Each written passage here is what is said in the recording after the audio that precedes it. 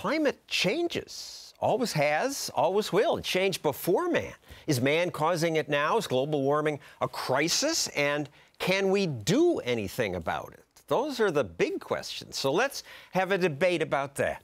Roy Spencer is a climatologist at the University of Alabama. He's skeptical about man causing global warming.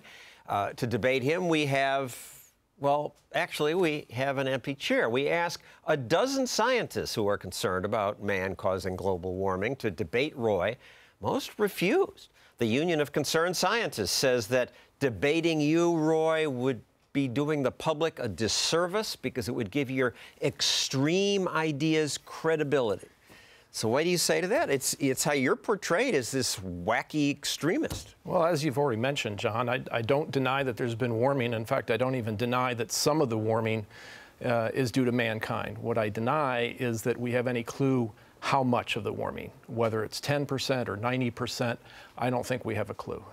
All right, so before we hear from you, I want to hear from both sides on this issue. So we did find a scientist who was alarmed about man causing global warming, who was willing to talk about this as long as it was not a debate. So, Roy, get lost. Go away if you would take a seat over there, and let's welcome NASA scientist Gavin Schmidt. Dr. Schmidt, come on in. You work for the Goddard... I work for the Goddard Institute for Space Studies, which is a NASA offshoot in New York City. All right, so why is Roy Spencer wrong in saying we're not sure about man causing it? So you made a good point earlier on. You said that climate changes all the time. It has, and it has done for many, many different reasons. It's changed because we've had big volcanoes. It's changed because the sun has changed. It's changed because there have been orbital wobbles in the Earth's path around the sun that has caused like ice ages to come and go. All of those things are totally true. So we've looked at the sun. It's not the sun. We've looked at volcanoes. It's not volcanoes. We've looked at the orbit. It's not the orbit. This time, it's not those things. But what we've been doing the last 150 years is we've been increasing the amount of greenhouse gases in the atmosphere over 40% in terms of carbon dioxide. We've more than doubled the amount of methane, which is another greenhouse gas. And the signatures of those changes are very, very clear all the way through the system. Assuming this is true, why is it necessarily a problem? Warmer might be better. More people die from cold than warmth. We have built a society and an agricultural system and cities and everything that we do based on assumptions that basically the climate is not going to change. The fact that we have so much infrastructure right near the shore is because we didn't expect the sea level to rise. The damage that we had from Hurricane Sandy was increased because sea level has increased by 10 to 12 inches in this area. President Obama says wildfires are increasing, hurricanes are increasing, drought. Is this true? I thought these things have always happened, and this is alarmism. You agree with that? So there are some things that we can look at and we can say, okay, they're changing. Heat waves. We're having more extreme heat waves over a wider area. Hurricanes, you mentioned Sandy. Okay, hurricanes, there's more uncertainty in the science of hurricanes. Are they increasing?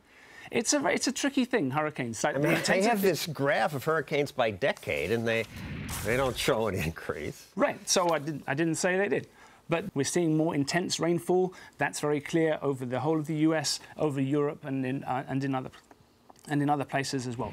And now, what's going on in the future? That's where we're concerned about. Because what can we do? Well, what we're doing right now is not nothing. What we're doing right now is we're increasing the amount of carbon dioxide every year, year on year. What can we do about it? We like burning fossil fuels. No, you know what? You like the product of burning fossil fuels. Like you mentioned before, earlier on, about how dirty the air was when there was unrestricted burning of coal. Right? We don't like actually burning coal. What we like is the energy that comes from coal. Right? What we like is energy. Yeah, and we like energy, and even if we cut our emissions in half, it wouldn't affect the world. Oh, it would. If we cut our emissions by half, it would be a tenth of the world's CO2.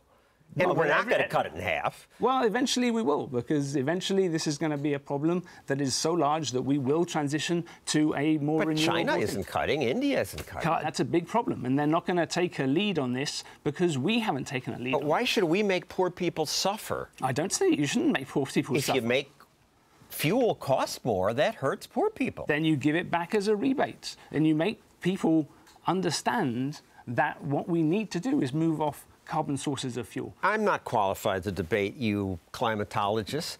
Why won't you debate Roy Spencer? He's not a flake. He helped produce the data that the government uses for the atmospheric temperatures. I'm not a politician. You know, I'm here because you asked me to come on and talk about the science, and I am totally happy to do that. And anytime you want to ask me again, just give me a call and I will come here and I will tell you about the science and I will point you in the right direction. But I'm not interested in doing this because it's good TV. I'm interested because what we have discovered as a scientific community needs to be talked about. And you need to talk about it, and Roy needs to talk about it, and all these people need to talk about it. But I don't need to be arguing with people just to make good TV. Thank you, Gavin Schmidt. I appreciate you coming in. I would love to have you back. And if you would give the chair up again, let's bring Roy Spencer in to reply to what you said. Or stay if you like. I'm not interested. But thank you very much.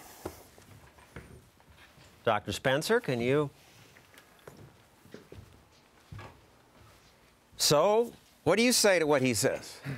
Well, Gavin said quite a bit. I agree with some of what he says. I speak out because I believe that forcing unrealistic, expensive energy solutions upon the poor is going to kill people. We know that poverty kills. That's not theoretical. It happens today.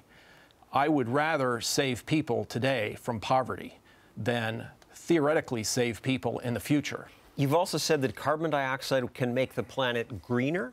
Well, that's pretty well understood. There's hundreds of papers that have been published by plant physiologists that show that increasing CO2 is good for basically all the plants that they study, even crops like corn. My long-term prediction is that eventually we're going to realize that more CO2 in the atmosphere is actually a good thing. And considering the fact that it is necessary for life on Earth to have CO2 in the atmosphere, it's amazing how little there is in the atmosphere. The perception among my friends here in New York is that you're this weird outlier, and all the other serious scientists say, man's doing it, we've got to fix it now. Well, I hate to say it, but that's, you know, a characterization that's come about because of the media.